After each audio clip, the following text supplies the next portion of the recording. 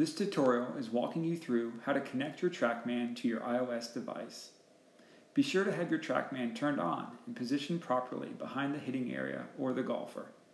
Next, go into your iOS settings, then click on Wi-Fi on the left-hand side. You are looking for the option starting with TM4 followed by your serial number. You may see an option with the word fast following serial number. If you see this option, choose this one. Tap on it to connect. If you have not already entered the password or network security key, this is password, spelled P-A-S-S-W-O-R-D.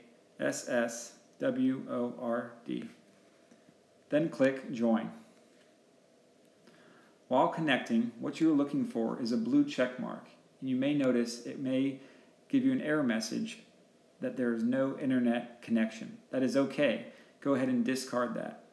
Once connected, go ahead and open up your Trackman Golf, Trackman Go, or Trackman Camera application.